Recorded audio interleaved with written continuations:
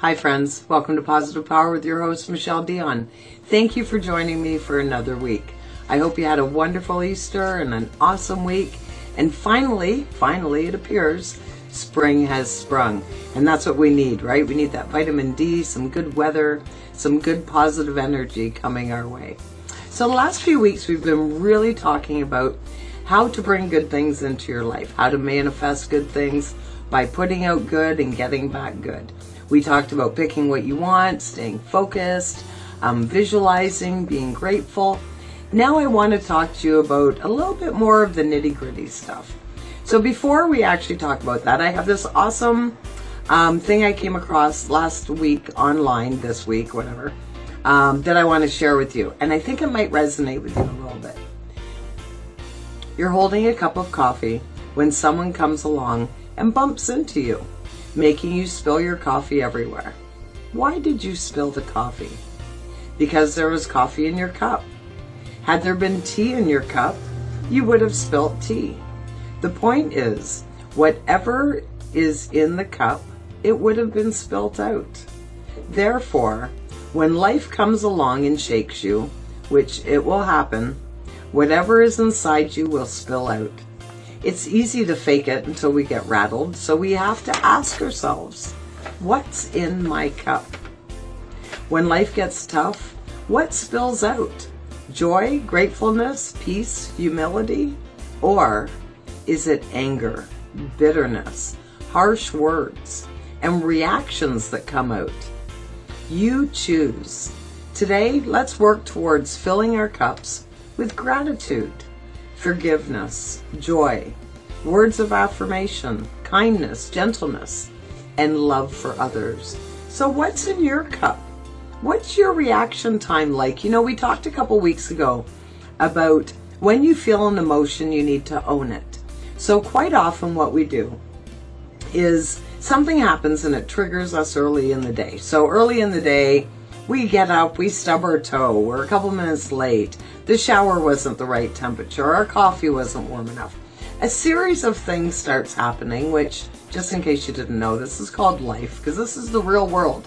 Not everything is going to be exactly as we expect it to be, but you have to take control. You know, we talk about our 4 powers from time to time, and our powers are our thoughts, which is our thoughts and emotions, our money, our medicine, our food, right?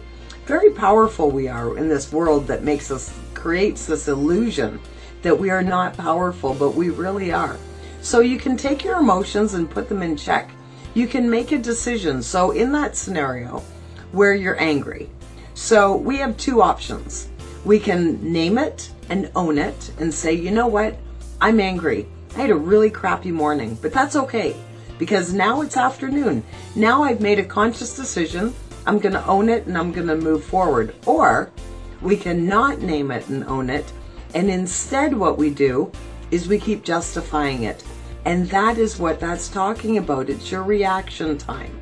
So as you move forward in this journey we call life, and as you move forward in living your life, you know, I posted a thing on Facebook recently asking a very powerful question.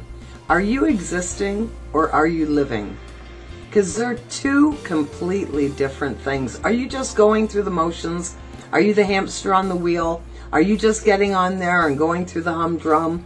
I work every day, then I go home, I watch my 3 shows, I go to bed, repeat. On the weekends, I do my chores, I fulfill my honey-do list, I go to bed, have my 3 beers or whatever it is I have, and repeat.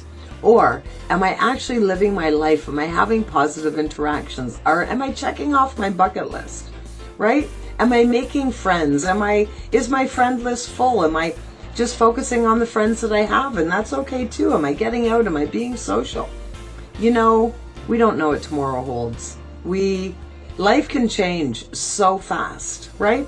We know that, whether it be by losing someone, by having an incident that all of a sudden part of your body doesn't work the same way.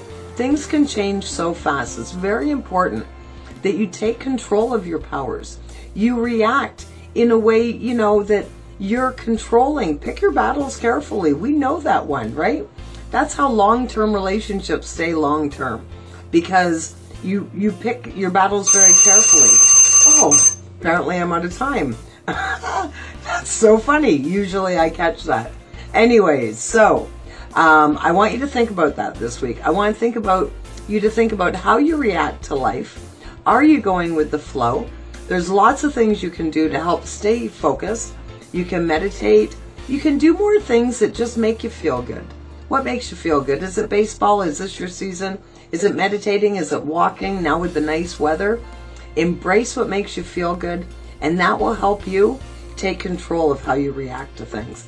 And remember, you got this. There's nothing you can't accomplish. Whatever it is in your life that you're trying to accomplish. You're trying to get a job. You're trying to get a partner. You want less stress. Then make a decision and go for it. You are just as capable of anybody else. And there's nothing, not one thing that you can't have when you put your mind to it. If that's what you're passionate about, go for it. Because you're an awesome human being and you totally got this. So think about that this week. Think about when things happen, how do you react? Right? Sometimes silence is the way to go. Have a great week. Look after yourself. And don't forget how absolutely awesome you are.